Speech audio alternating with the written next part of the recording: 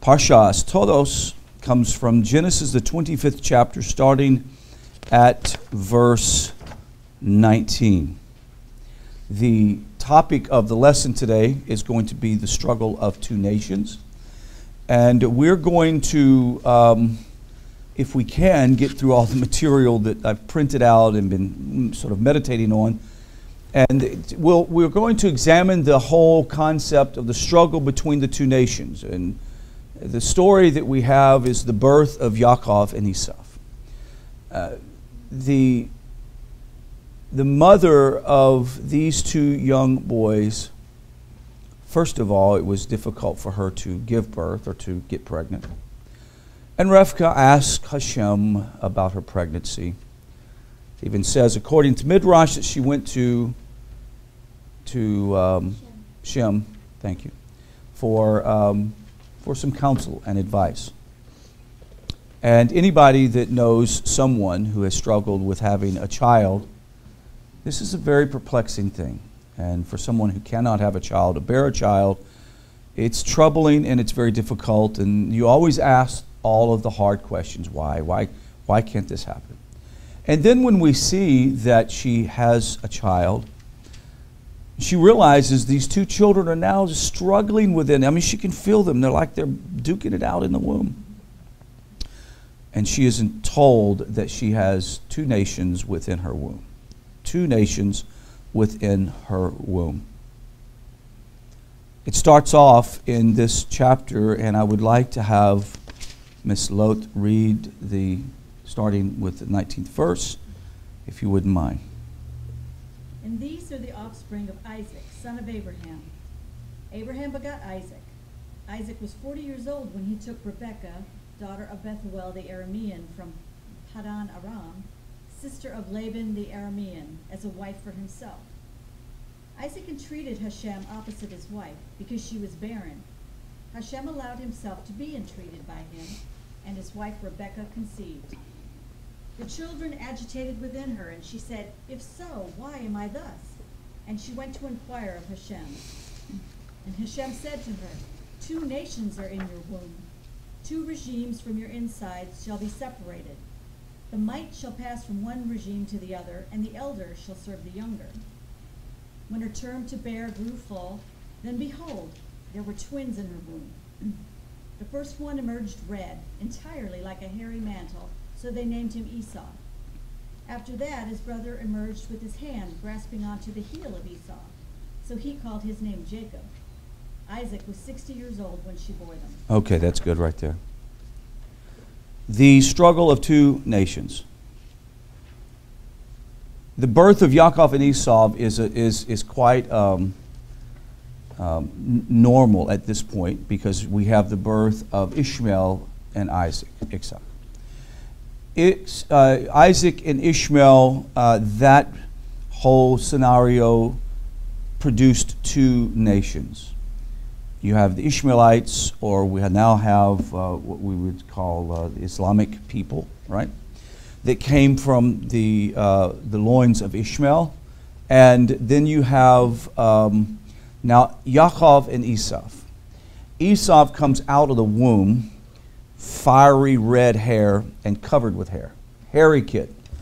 And it's, you know, the term Esau means ready to go. It's like he came out of the womb as a grown man. You understand? He was fighting and ready to roll. And probably a pretty odd looking child.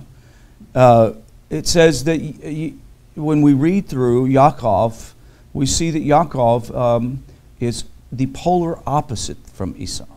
Esau is the hunter. He grows up to be a very strong, he's a man's man, right? He's the manly man. He goes out hunting and he likes ripping the flesh off of an animal, and he's a fighter. Very, very strong individual. And Yaakov is the sort of quiet, humble young man who studies in his father's house and in his grandfather's tent, studies the concepts of universal Torah that was brought down by Shem from Noah. So you have Esau and Yaakov, polar opposites. And the first question that comes to mind is, why would Hashem choose to have these polar opposites? Why the two? Why two nations? Why could he have not just had two kids that were just alike? I mean, my goodness, they were twins. Now what's the difference between paternal twins and fraternal? One shares a sac and one does not. Right, and they can look alike or not look alike, right? In that situation. The ones that share a sac will look alike. The ones that are Right. So the first child, literally, the last child that comes out of the womb was actually the first child conceived. You follow? Who was that child? Jacob. So that meant that the last one that came out was actually the first one that was conceived. That is why the covenant was to be to him. But the problem is the way the Middle Eastern tradition, or the Eastern tradition, was the first one that came out of the womb was the one who was to receive the covenant of the father and to have the great responsibility as a great righteous person within the home. And later on we're going to discover that Esau is not even interested in that. Can you shut that door for me? Is not even interested in the covenant. It is sometime after he gets a little bit older that he trades his whole covenant responsibility for what? A bowl of lentil soup. Right? Now, I mean, this is how much he thought about his father's covenant. Now, mind you, I don't think that he really thought he was going to lose anything. Right? He didn't think he was going to lose anything. And the reason why I believe he didn't think he was going to lose anything, because, to be honest with you, the major part of the covenant that he didn't care about was something ethereal and spiritual and higher. And he wasn't interested. If it wasn't about the physical world, if it wasn't about, meat and potatoes and hunting in the woods, it really wasn't important. And he was physically firstborn. Say again? He was physically firstborn. He thought he had it nailed. He thought he had it nailed, absolutely.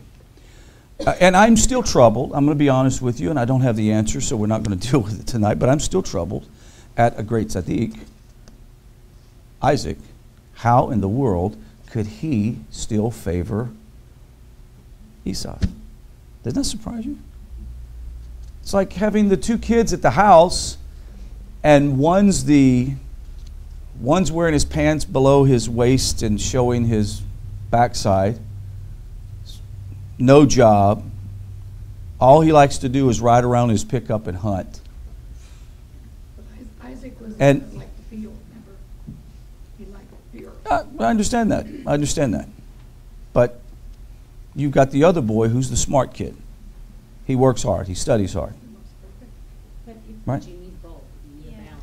Exactly. That's the key. That's the key. But the question is, why did Isaac favor Esau? No, it wasn't just, huh? He sees something deeper. Could have. That's a good point. He favored him because he maybe had some affinity toward him, because he was kind of like a lot like him, maybe. All those things are good. Nevertheless, Yaakov and Esau are the polar opposites. Why the polar opposites? Why such great disparity between the two? Well, this idea of the two nations struggling is something that we're very familiar with, and so we're just going to enumerate some of these ideas. We're going to talk about them briefly and how it affects us. In the news this week, we see the violent attack in the synagogue there in Jerusalem, and these rabbis are killed, and Palestinians are celebrating by passing out candy in the street. Total, complete opposite views of the world, right? We've heard of the yin and the yang, right? It's a concept, I think, in Buddhism, right? It's the balance of life, the positive, the negative. A battery wouldn't work without a positive and a negative. And so we see all of these things in life as being, the whole universe is filled with this concept of you have to have opposites for balance to take place. Because if you don't have opposites, you never get balance. Now, what is the purpose? Now, when I look at what happened in the synagogue, it's not a very pleasing thing to see violence at this level. But we have to ask ourselves, what has been the purpose of the opposites? What has been the purpose of Esau being born? Why is there an Esau who later turns to Edom, right? The Edomites. Who are the Edomites? They end up becoming Germany and Rome, and they become Eastern European. Hitler comes out of that. Why do we have to have a world that has both beautiful righteousness and holiness and peace and absolute dark evil? Well, we know for sure that the reason that the sages have pointed out is that whenever one is doing good, the other is weaker. Right? Whenever, and it's just the way it is. If you have a seesaw and you put a pretty hefty child on one side and you put a light child, what's going to happen? The seesaw is going to be opposite. It's going to be cattywampus. But in the world that we're living in, if we look around right now and we understand these concepts that come down from the sages, that these polar opposites are for a wonderful purpose. What are the polar opposites for? It's the Yetzer Hara and Yetzer Tov. It's the evil inclination and the good inclination. It's the two that banter back and forth that produces the energy of spiritual life. It's the failures that help us to grow spiritually. It is the difficulties in our life that somehow propel us to ascend to higher levels. That is the purpose of the difficulties. When I think of someone who is an athlete, they tear their body down to build it up. Do they not? And they actually are, when they're doing powerlifting and weightlifting, they're ripping muscle sinew and tissue. And when they're ripping this muscle, what happens? Muscle grows in its place. And more muscle grows, so they become stronger. So what is the purpose of this counter opposite, the Esau in our life? What is the purpose of it? To build us, to make us stronger. ISIS, Al-Qaeda, Palestine, all this violence, terrorism. What should that be telling us about the general condition of the world right now? What? We're very sick. The whole world. That doesn't mean there's not righteousness and there are not righteous people in the world. But they're winning. Why are they winning?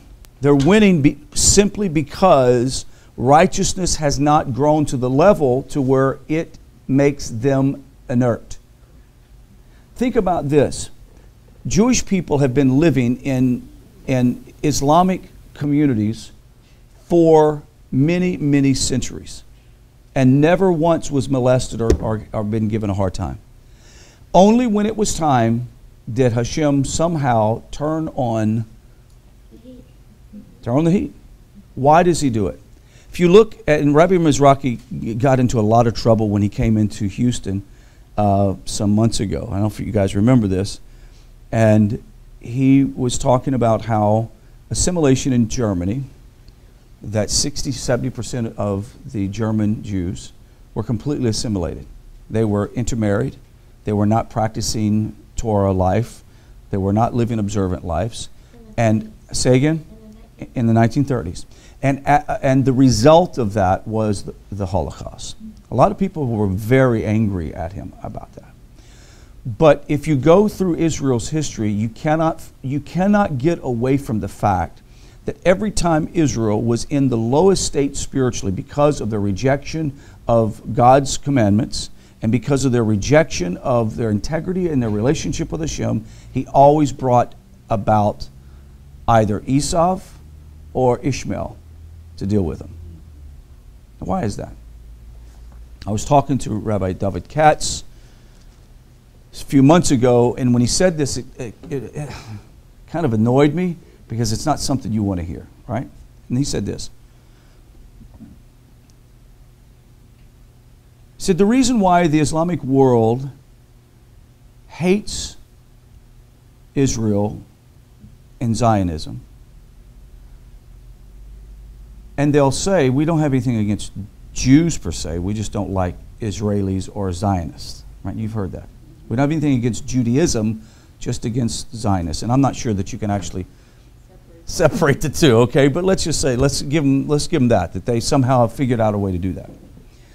But when you look at it, and this is what Rabbi Katz said. He says, you look at their baseless hatred toward the Jewish people. And if you know their history, you can understand what's going on in the spiritual realm. Now, I don't believe at a conscious level they are aware of this. Okay, they're not aware of this. But if you go on the Hamas website and you go and look at the history or the struggle of Hamas, they will talk about how God gave, or Allah gave the Jewish people, had a covenant with the Jewish people through their father Abraham. That Abraham Avinu gave, they were blessed with a covenant, but they failed to carry out the covenant, and therefore the covenant was now given to Ishmael. But isn't that what Christians say? Christians say the same thing. Just different. Right, it's the same thing. And that sort of attitude toward Jewish people, the Jewish people, brought about the pogroms, it brought about the Spanish Inquisition, it brought about the Holocaust. That same attitude there's a reason behind that, and it's this.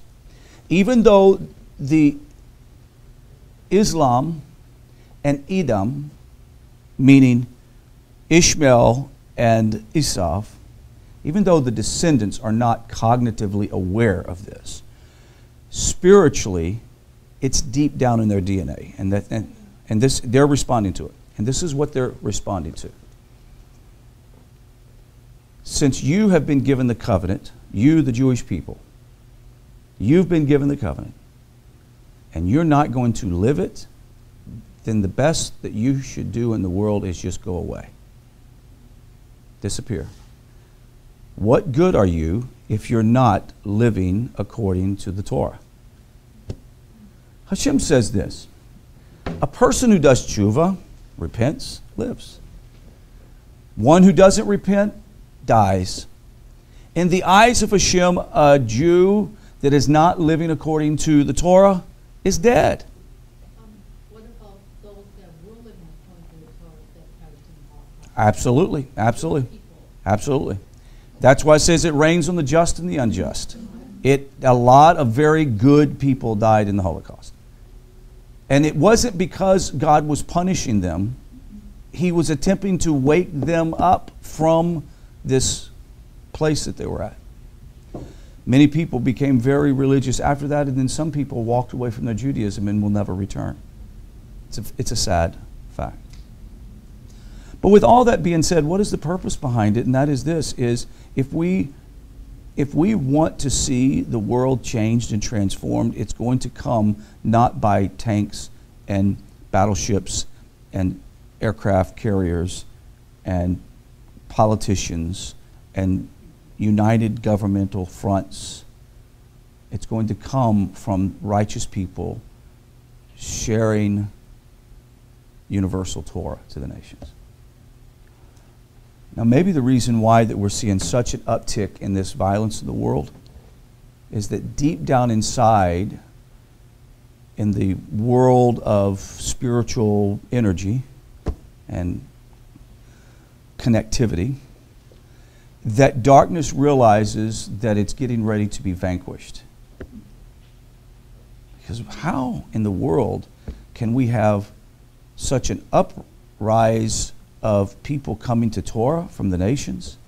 At the same time, we see this whole dark side of Islam coming up to destroy and to declare destruction upon the nations. They are declaring destructions upon Europe and the United States. Why is that? For the very reason that righteousness is being exalted in the nation through a lot of people. I really do believe that we're living in an age in which we're seeing the darkness wanting to be to hold that back, to keep it back. And at some level, this good and bad should be assigned to us. Just like we know at night when it becomes night, things change in the environment. When I was a police officer, I used to say that the nighttime was like going into a house infested with roaches. If you turn on the light, roaches scatter all over the place. My mom and dad used to say, and your mom and dad probably said the same thing, nothing good ever happens after midnight. Right? Now, just the sheer fact that darkness, we know, as the atmosphere changes. When it's light, things are different. In the world that we're living in right now, with all of the darkness and all the difficulties, and with terrorism and with the threat of world domination through of radical Islam, what should that be telling us right now? Knowing this whole concept of Yaakov and Esau, knowing that the two nations battling each other, the battle between good and evil, what should that be telling us right now? Cling to Torah even more. Rabbi, say it again. Good will be victorious. Good will be victorious. I absolutely do believe that. Rabbi Greenbaum, we chatted just a few minutes after we heard the news about what happened, and he said, my brother, we've got to work harder now than we ever have before, to not only be righteous, but to help others obtain that higher level of righteousness and connection to Torah. Now, we can sit back all we want and complain about what's not happening, but I really honestly think that we'll get off focus and lose our prime directive. Our prime directive is not worrying about what our president's going to do, or what the president of France is going to do, or what Benjamin Netanyahu is going to do. We should be concerned with one thing: being the utmost in our righteousness and holiness before Hashem, and helping other people obtain that. That's it. What am I going to do? You see, the problem is this: is in the world of the two nations, each one of us have that inside of us, right? And it's very easy to listen to the voice of the Yetzer Hara. It's very easy to sort of let it speak to you, because for some reason it speaks the language of the human body, right? And the Yetzer Hara always wants to take and distract you. The Ramchal does an amazing job when he talks about how to obtain righteousness and vigilance in your walk with Hashem. He says that a person can become easily distracted by worldliness. Easily distracted by worldliness, and that distraction keeps him or her from actually obtaining the proper elements to grow spiritually and to rise to higher levels of righteousness. If that being the case, what our Yetzer Hara does is offer us plenty of stimulation in the world. Now, I know that everybody listening to this class and who are here are not generally people who are that distracted. But I'm a human being, you're a human being, and we all have the capability, because we have these two ideas struggling within us. How easy would it have been for me, and I can tell you, this is just a personal deal. When I came into the office after hearing the news, I was annoyed, irritated, angry. And I tried to avoid the photographs, but somebody posted them up on Facebook. And when I saw the photographs, they were so, I can't even explain it. Graphic, and it was vulgar. That's the only way I can say it. It was vulgar. And deep down inside, I wanted to be angry, but that is the Esau in me. The Esau in me wants to grab a weapon and go fight for the cause.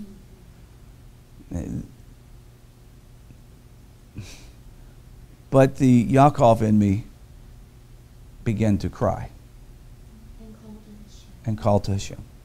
Listen to Psalms, Tehillim, prayers in Psalms, and weep and sorrow for what happened. I understand the whole concept of elevation of the soul, and Rabbi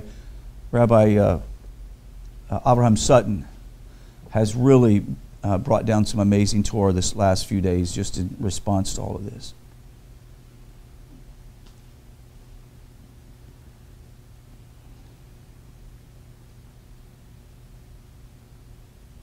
think the first thing that we always ask ourselves when we see the conflict between good and evil is something needs to be done.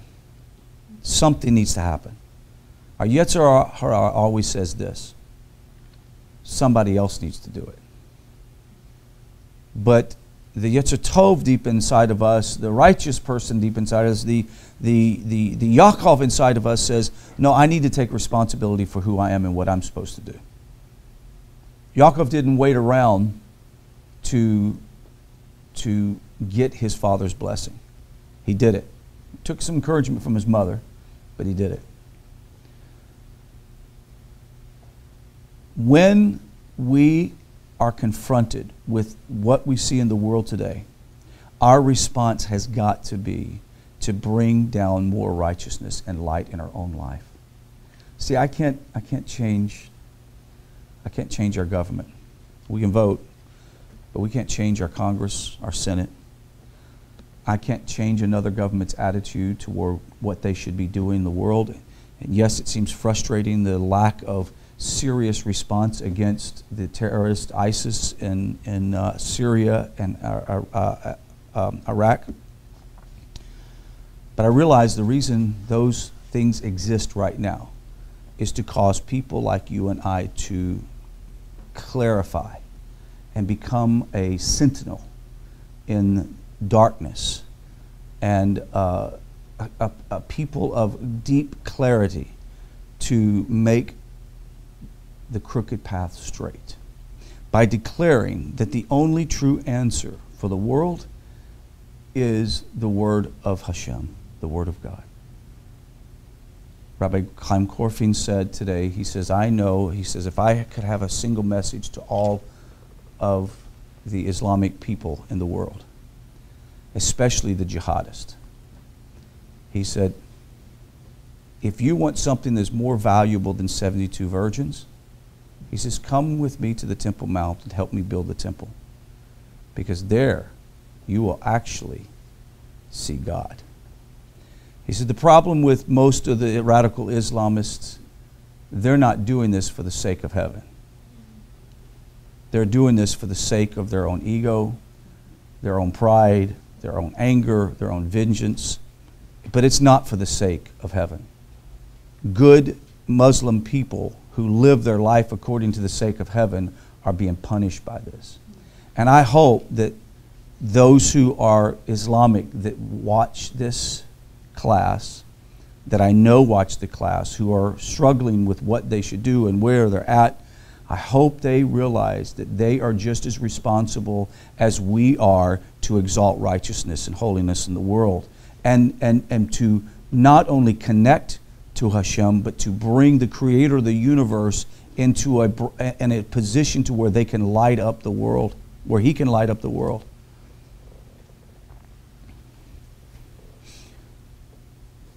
Both of them have the same DNA.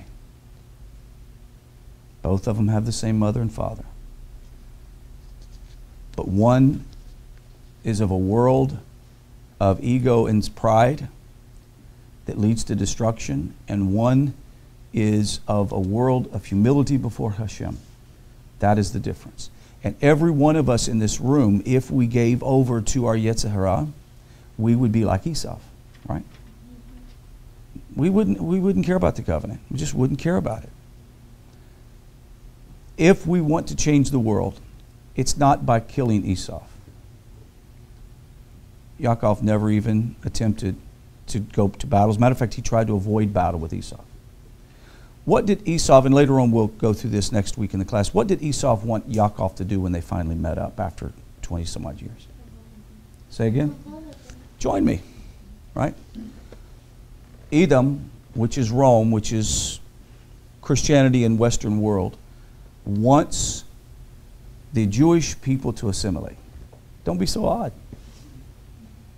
Don't stick out. Have your own little communities, your own little, assimilate, become part of us. And if you become part of us, everything will be peaceful. But what we find out is Hashem will not let that happen. Because when we find out that every time the Jewish people have attempted to assimilate and become like the nations, God brings swift and quick correction. Why? Because it says that he chastens whom he loves.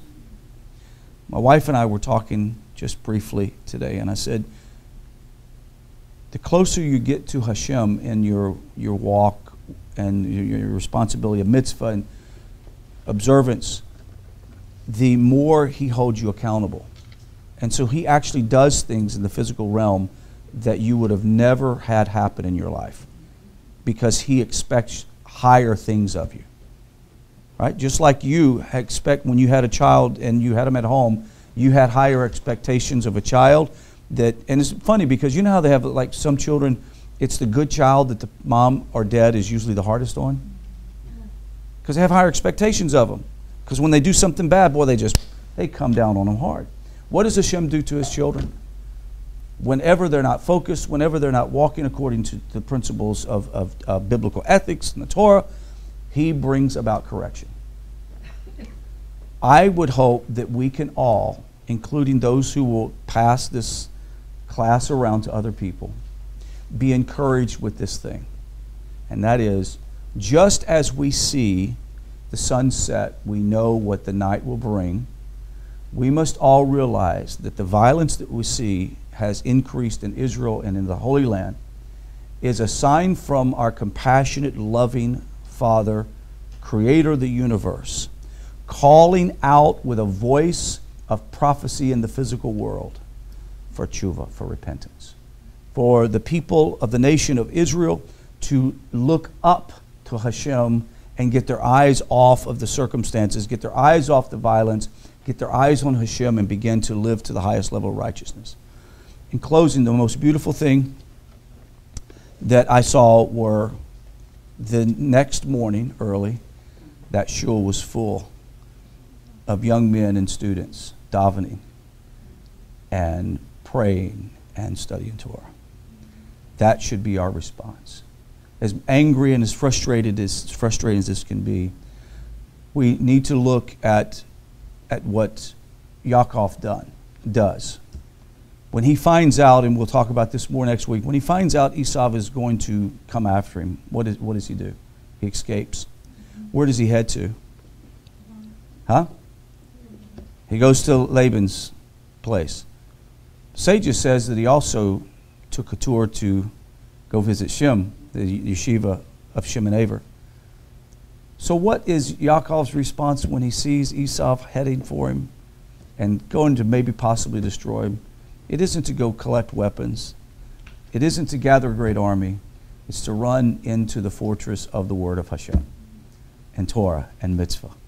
And this, my friend, this lesson tonight about the two nations should be this. As though there are two nations, we recognize good and bad. We understand the positive and negative. It always exists. Even within each one of us is the potential to be the lowest of lowest in our morality, ethics, and all those things. But yet we've chosen to live at the highest level. And in the world that we live in, if we want to bring course correction, it's about promoting and feeding that which is positive. The animal you feed the most is the one that grows. All right? So we are going to be about, in this next few months and years, to help teach positive messages, to start doing positive mitzvahs, start doing tzedakah and giving to the poor, go the extra mile. If terrorists will go the extra mile to kill somebody, we need to go extra mile to bring life to someone. Bring life to their neshama, bring life to their soul, bring life to their mind. Don't speak destruction, don't speak violently toward your family and your friends and your co-workers, but to speak life and speak hope. That is the secret to having Yaakov be the one who will come out as the great patriarch of the faith and survive. He could have easily been held captive by Laban. He could have easily been killed by Esau. And later on we see that Laban decides he's going to go after Yaakov and try to kill him. But it doesn't happen. Why doesn't it happen? Because righteousness always preserves the righteous. And I will say this, and I said it last class. The psalmist David says, I've never seen the righteous forsaken, nor his seed begging for bread.